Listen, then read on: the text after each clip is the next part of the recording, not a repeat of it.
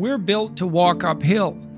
And when you reach the pinnacle of the hill, you want to stop and appreciate the vision, but the next thing you want is a higher hill in the distance, because it's the uphill climb that it's from the uphill climb that we derive our value. And I mean this technically. So almost all the positive emotion we feel, especially the emotion that fills us with enthusiasm, and that's to be filled with the Spirit of God, by the way, because that's what enthusiasm means. That's experienced in relationship to a goal. And so in some sense, and this is part of the religious enterprise, you want a goal that you can never attain, right? So you can always move closer to the goal that recedes as you move towards it. You think, well, that's frustrating. It's like Sisyphus pushing the rock uphill. But it's not, because as you pursue that goal, you put yourself together and your life does get better and richer and more abundant. And that's why the highest levels of virtue and goal are in some sense transcendent. You want them to be above everything you're doing so you can continually move towards something that's more sublime and better. That's what you are. You're here to live, not to sleep.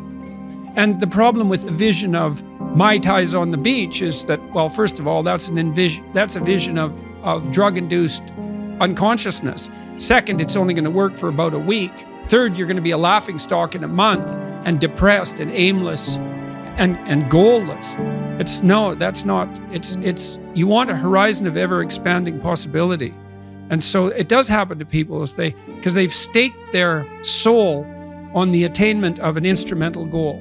And it can be a pretty high order goal. It was in your case.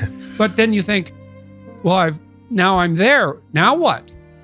Well, the answer can't be, well, I'm going to live in the lap of luxury and never have to leave the faith. What do you want to be, a giant infant with a gold bottle? You never have to do anything but lay in your back and suck. It's like, well, you see the problem with that as a conceptualization.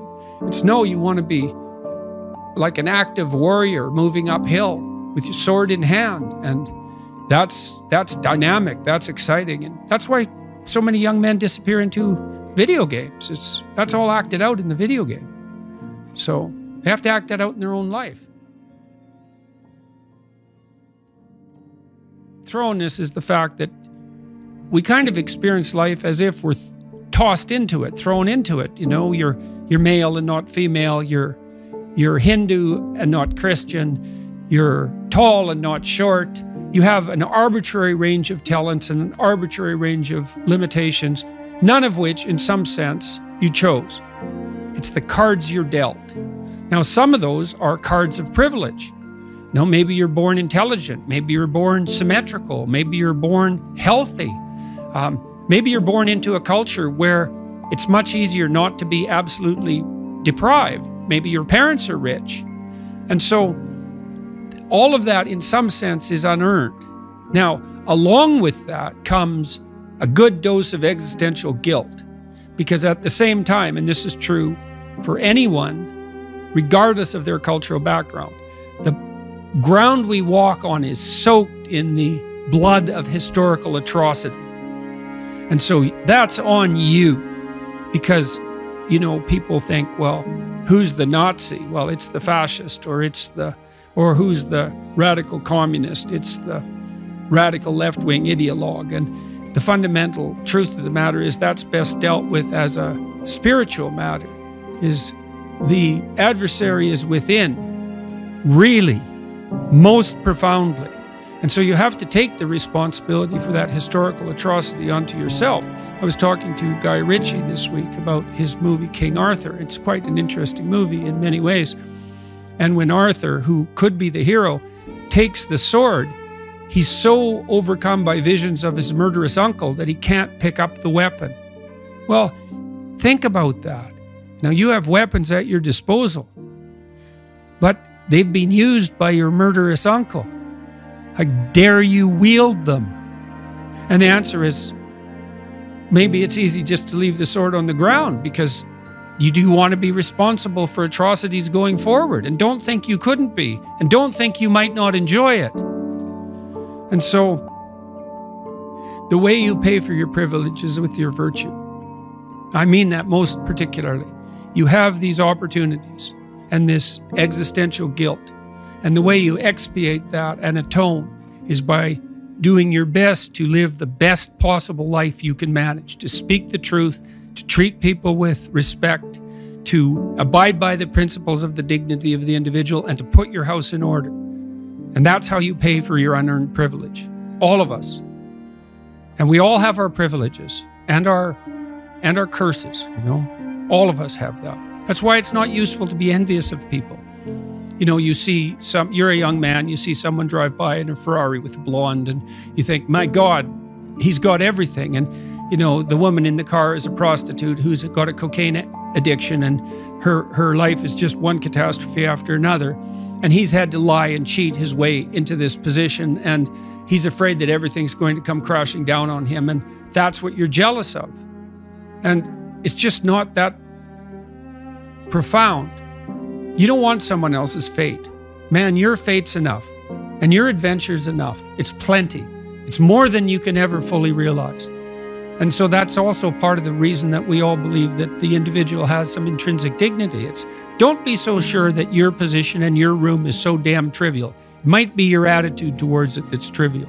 And if you're in dire straits and dire circumstances, just look at how much opportunity you have to make things better.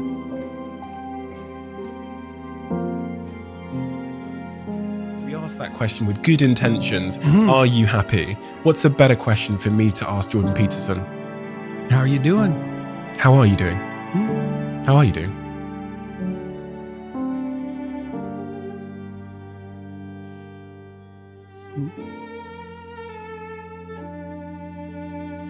Brilliantly and terribly.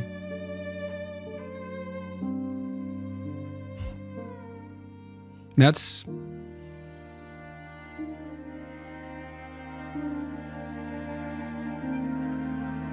you know, when you listen to a profound piece of music,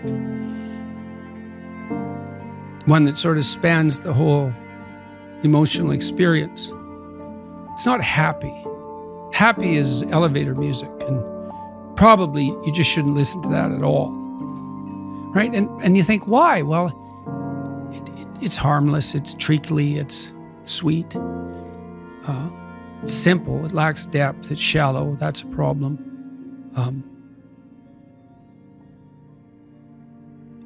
It doesn't have that deep sense of awe and horror, I would say, that is characteristic of the best of all music. You know, you listen to some simple music, so-called. Hank Williams is a good example. You know, the blues cowboy from the 50s who died of alcoholism when he was 27 and whose voice sounds like an 80-year-old man. Simple melody, you know, but there's nothing simple in the song and in the voice. It's deep, you know, it's like the blues. It's like black blues in the States from the 20s, and it was certainly influenced by that tradition. There's this admission of a deep suffering at the same time as you get the beautiful transcendence of the music. And that's meaning, you know, that's awful in the most fundamental sense, but you need an antidote to suffering, and it has to be deep. And you know, deep moves you tectonically, and it's not a trivial thing. But that's better than happiness.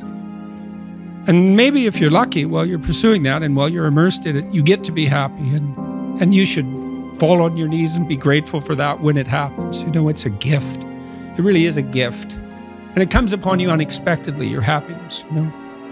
But you aim to climb uphill to the highest peak you can possibly envision. And that's better than happiness.